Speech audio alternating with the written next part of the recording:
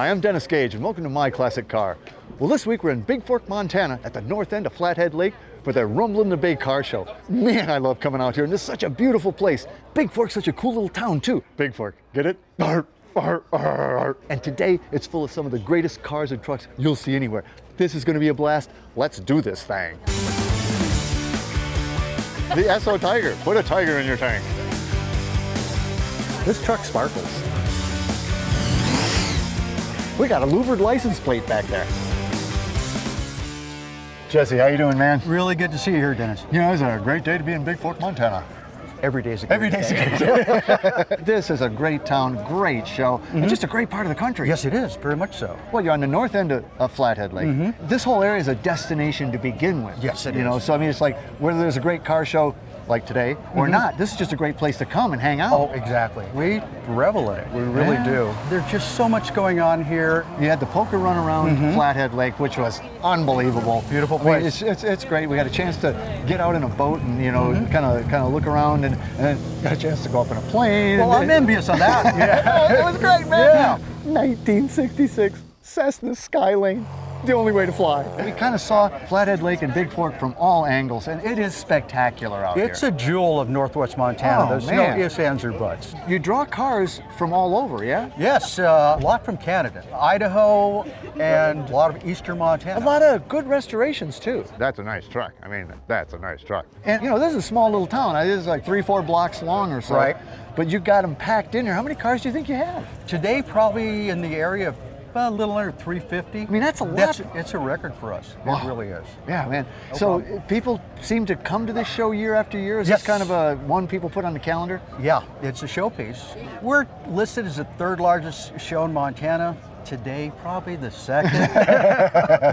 But it is amazing, and the community is behind it. And I've seen some great cars. Yeah. What do you say we get around and check a few of them out? Sure. All right, let's do it, man. Is this Bigfork's finest? You bet. Yeah. This is amazing. I love this thing. I've never seen one.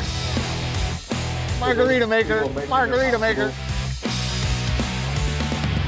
Well, Wayne, this is a personal fave. 64 Fairlane 500 Sport Coupe, is that right? That's correct. I love the lines on this body. I just think it's such a great looking car. Tip to tail, it's just a wonderful looking machine. How long you had this thing?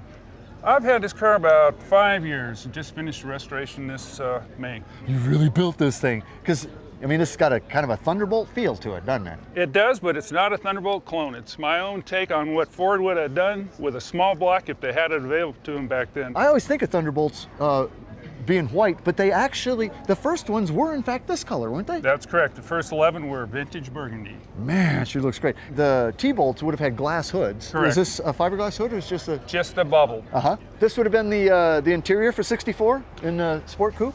Correct. What made it a sports coupe with the bucket seats and the center console, as well as a little more ornamentation on the door panels. Is that aluminum there in the center console? Is that? That's all steel with kind of a vinyl overlay on it. Oh, no kidding. Did they come with Hurst shifters? No, they didn't. This but is again your take. Well, and most drag racers in that day converted them to a Hurst Swapped them out to that Hurst old anyway. factory was kind of sloppy. Yeah, it was pretty sloppy. And the gauges look great too. You must have redone those. Well, the gauges in the dash, yes, and then the other gauges are all vintage Stuart Warner. Oh man, you really did this baby up right. Love the roof line. It got almost some Thunderbird feel to it, the crisp line. Oh yeah. And the back end is beautiful.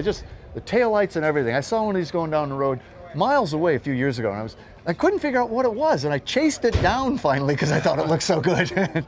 Was that gold anodized Fairlane Sport Coupe? Yes, it was. Man, you've put a pretty interesting engine in this. Let's go have a look at that baby. Sure.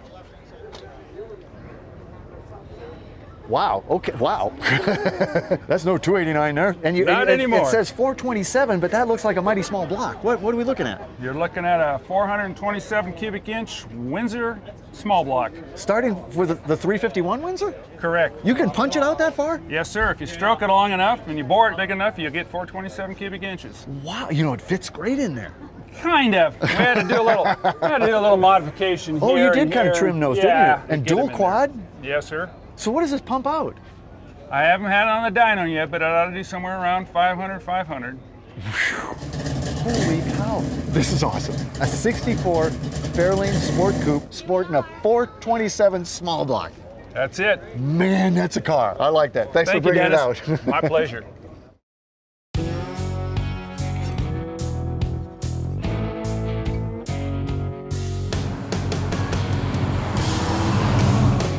Well, man, Don, this is a beautiful car. Thank you. Thank you. We're looking at what, a 59 Plymouth Belvedere, right? Right.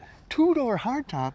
These are pretty rare. Very rare. Where did you find this thing? Just north of Knoxville, Tennessee. Wow, was it already restored? It was an original. I didn't do much work on it. You're kidding. No. Because I mean, this looks like an incredible restoration, Yeah, actually. How about the chrome? Did you have to The chrome it was re-chromed. The front bumper was, and I did the back. And it had the toilet seat? Yes, it did. Yes. That was stock? That was not stock, but I think it was an option. Oh, it for was an option for this. $18. Okay. Oh, wow. $18. And these were the taillights and the bumperettes were part of the package? Yes. And these fins. This may be the tallest fin that Chrysler ever did. It's close anyway. I think it is, yes. Man, I love how the roof comes down and the fins take off.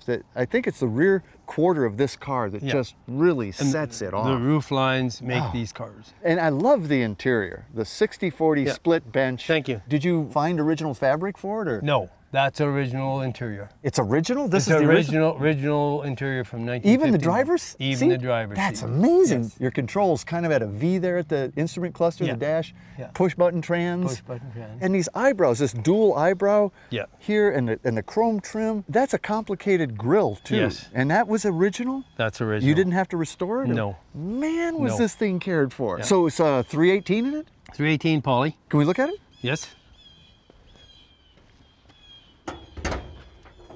It's an original engine. The one that came with the car? The one that came with the car. We authenticated it. So this is a paper air cleaner by now, right? But they, you know, it's funny because they kept a little bit of an oil bath look to the air cleaner itself. It's got kind of a bulky, beefy look. Yeah. And you dressed up your chrome valve covers. Yeah. Were they silver blocks? Were they painted silver? They were silver. Really? Yes, that was the proper silver, yeah. Was there any insulation under these originally or not? Were they just some of them did, I think, and this is the way this one came. You probably get looks everywhere you go with this, right?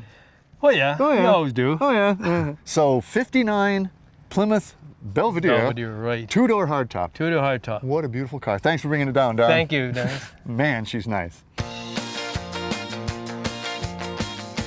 Well, Bob, this 52 Nash I love it. What's the model? It's Airflyte. An Airflyte. Love the wagon. But this is not the only car you got here. You have this crazy twin coach Helms Bakery delivery truck. I've only seen one other of those. They're so wild. Those look like street cars. And then behind me here, you got this Nova Spirit of America. I've never even heard of those. you have some interesting cars. Thank you. But let's focus on this because it's green. And I love green cars. This is a 52 wagon. Were these like aftermarket period options or was that a factory thing? That was an aftermarket kind of thing you would get through a Warchowski catalog. Exactly, yes. J.C. Whitney. Yes. Yeah, exactly. Nash is, well, they're happy looking cars, you know, because they're round, they're sort of smiley looking. And one of the things I always get a kick out of when I'm following a Nash, you see how far in the rear wheels are set. The body just kind of bulges out over it. But she looks like she's done just completely original. Is that like the original fabric in here? And yes, that is. I've seen old photographs and it's just as original as it gets. Oh, and a green headliner. And, you know, really pretty fancy door panels because you had the seat upholstery there under the armrest. And, you know, there's 3 different fabrics. The 1 gauge cluster, I always get a kick out of. But that's the radio, I'm assuming, there in the dash, center of the dash. Are those buttons, is that the selectors for the radio? Or? Actually, the in-between is actually just the grill to the speaker. Oh, you're kidding. So the sound comes out through that? Right. Or what sound there is comes out through that? Oh, so this is a stock dash too, right? Correct. Boy, there wasn't much going on there, was there? No.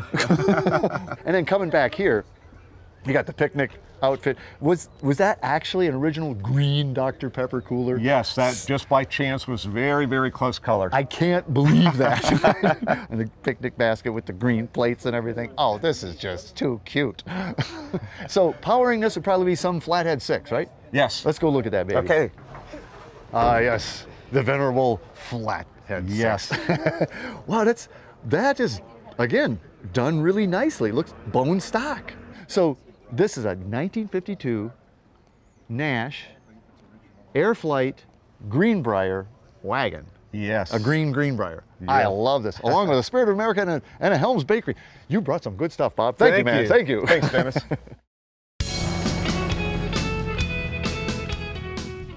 Well, Mike, this is a big mass of metal. right Yes, here. it is. This is a big, Sure is. This is a big, massive metal. This is a 52 Buick Roadmaster convertible. Yes, it is. I think this is a grand era for Buick. I just Yeah. love these cars. That huge, toothy grille, the bomber sight hood ornament. I've always loved these. My dad was a Buick guy. Yeah. One of my earliest memories was he had I think it was 54 Special.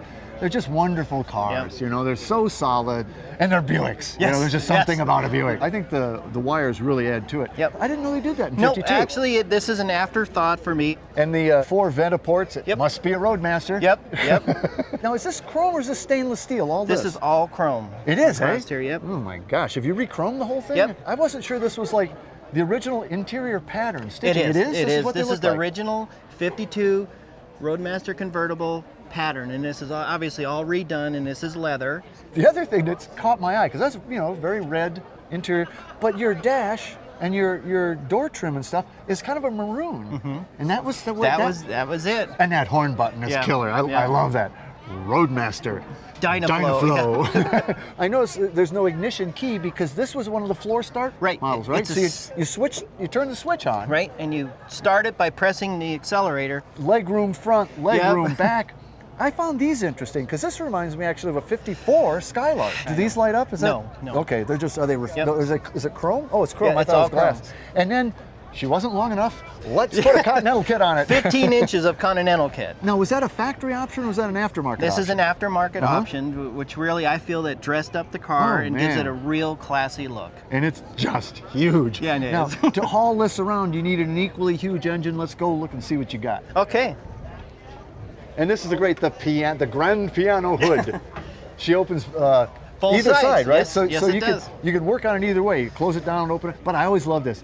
Straight 8 Fireball Dynaflash 8. Yep. That's the block color. Yes, That's what you look absolutely. like. Yeah. Yep. This engine looks totally different one side to the other. This is sort of the show side. Yes, this is because it has the... It's got the advertisement. Right. Valve in head. Right. Oh, this thing's great, man. A 1952 Buick Roadmaster convertible. Yes, it is. From Montana? From Montana, yes it is. Unbelievable. Thanks for bringing it up, Thank you, man. Dennis. Nice to meet you. What a car. So, Greg, we're out rolling around Flathead Lake on the Poker Run. I see this 356. I can't resist. I flag you down at one of the stops, and lo and behold, this is a really cool car and a really cool story. This has been in the family since new. Is that true? Yes, my dad took a European delivery of it in 1965. So he went there? He went there. He actually purchased it through a broker in the States, flew to Germany to pick the car up, and then shipped it back to the States. In 65? In 1965. I mean, that's not a lot of people were doing that back then. You've got the Nerf bars on front that came with an actual bumper, right? Correct. Right? Yeah, the original were bumpers. With the Nerf bars on and the bumpers gone, you can really see some Carmen Ghia here, can't you? Oh, absolutely. I think the Carmen Ghia style developed from the 356. Yeah, I had never noticed that before. And these are the original headlight lenses? Correct. Because that's surprisingly modern. Really, you see that on the Minis now, something that looks an awful lot like that. Well, I guess Porsche was ahead of its time. There you go. So this is what was called the bathtub body, I guess, right? Yeah, it's been popularly called that. And where was that in the lineage? Well, in 1950, they did the first Porsches, and that was the first of the 356. Okay. Over the years, they became the 356, the A, the B, and the C models, and this happens to be a 356 SC, which is the last of the lineage. Oh, okay. When I looked in it, I mean, I felt like I was looking back in time. That's an amazingly austere dash. This was a little bit more deluxe because it had the padded top dash and a handle over here next to the glove box so the passenger had something to hang on to. Goodness knows it came in handy. And was there actually a back seat? Yes, those two, it actually is a split back seat. And I remember as a child actually riding in the back there. So yeah, that's right. I mean, you basically grew up with this car, didn't you? Correct. Wow, that's amazing. And it looks great rolling around here on these roads. It just looks awesome. What's the power plant? Can we look at what's under the hood, boot, whatever this is? Sure, hold on. Let's do that. Wow, you know, that looks surprisingly like a Volkswagen engine. Well, Porsche did design the Volkswagen originally. So there's a reason for that, huh? So it's a flat 4, just like the Volkswagen, 1600 cc's, has dual Solex carburetors on it, whereas there were Zeniths on the C model, which was the slightly lower horsepower one. This is just, I mean, it's a classic look, so distinctive, 1965, 356 SC, right? Correct. Rolling around Flathead Lake, Montana. That's it. I've died and gone to heaven. Oh man, what a show. Big Fork, Montana, Flathead Lake. You know, there's a reason they call this God's country. Check this one out.